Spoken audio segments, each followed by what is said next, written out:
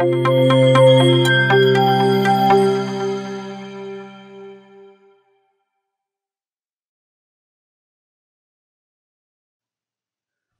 Zbrush 2020, there was a few ways to mask based on color of an object, but they were not very sophisticated, not even worth getting into. However, there is a new great feature that allows you to mask more precisely based on the painted color on a model.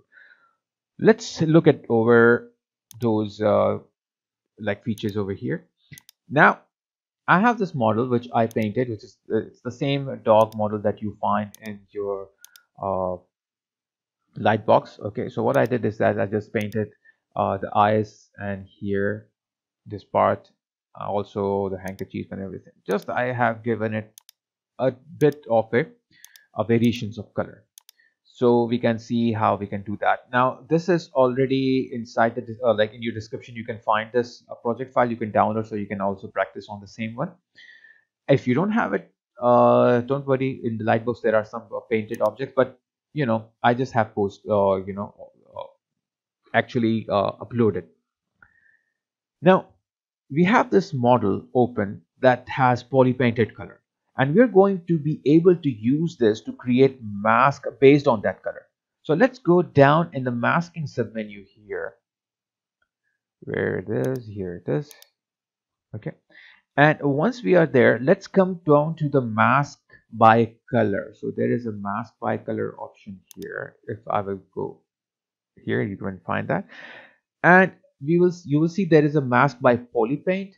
But if you will click on this one, it will bring up a separate window that let us control lots of different functions in here. So go ahead and click on frame over here, so it will zoom in your object, which will make it easier for you to look around, and it will zoom. But first, let's just look at what new interface icons we have over here. The first thing we've got is the hide color. So if I will click on the hide color, it will hide all the colors that I have applied over here. Okay, so but I will uncheck this one. I want to see the colors. This is if you want to see how your masking is being done and those things. So other than that, you have hide materials also, so you can hide the material so you can see actually what here it looks like. But if you feel that this is too dark to see the mask, you just can come over here and change that one. So for example, if I will change this color to something like a white, okay, and then go back here, so you can see that when I hit the color, it is becoming white. So now my mask will be shown more prominently. Apart from this, we have hide mask, and we can toggle this on and off. But it's not going to do anything right now because we haven't masked anything yet. So same with inverse mask, you can inverse the mask, but we don't have any mask over here, so we cannot use these two values over here. Okay, so to start masking a color, you have to just go here and you will see that there is a color. So basically what you need to do is that you just have to first swatch down to the color that you want here. So I usually go with the first color, okay, and I will drag this to the screen to pick the color from the screen, and that color will be uh, dropped back here. Suppose I want this red color, so I'll just click on it, go to this red color here, and when I click on this red color, so what it will do is that it will start masking here. Now if I zoom in, okay, here more like you can still use your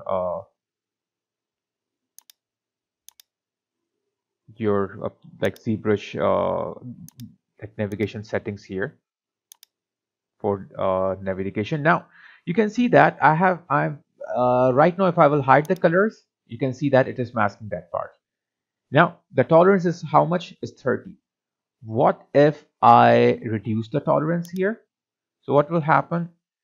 It will start becoming smaller and smaller and more details will be captured, but 30 I think is good. But if I will increase, you can see that it is capturing these light red color as well. So light red color is now also becoming the part of the mask, which sometimes you might want, but in most of the cases maybe you don't want. So I will reduce it and go back to what was the 30. Okay, and then if I will go back here, you can see that it's here. Now I can mask some more colors over here.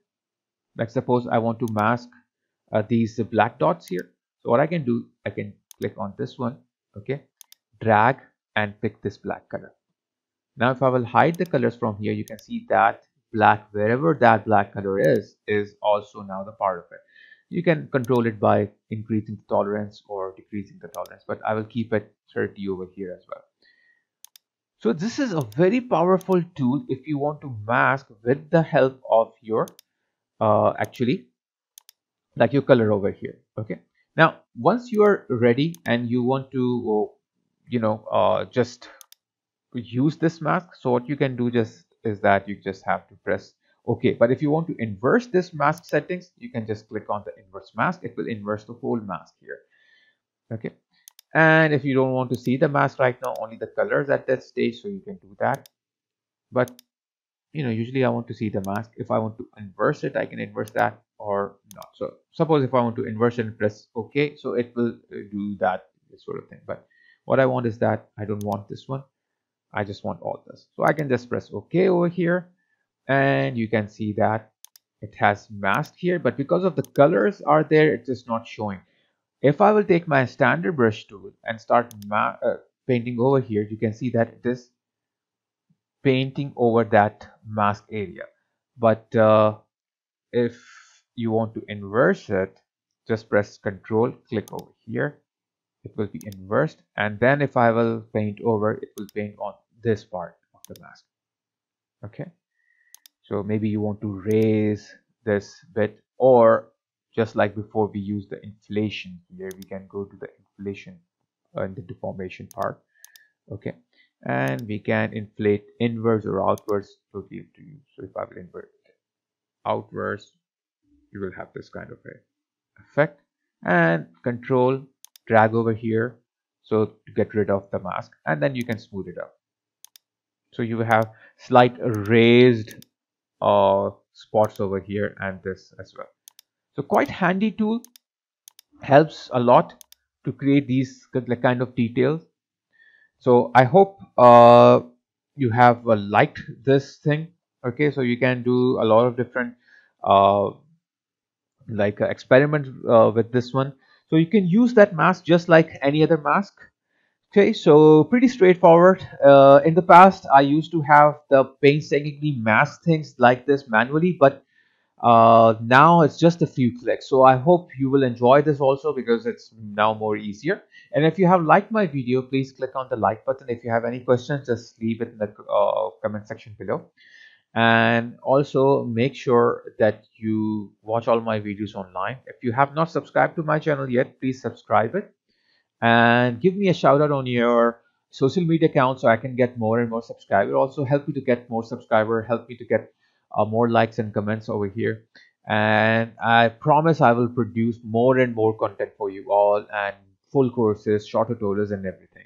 So until we meet next time, take care of yourself, everyone. Thank you. Thanks a lot, and take care of yourself. Bye.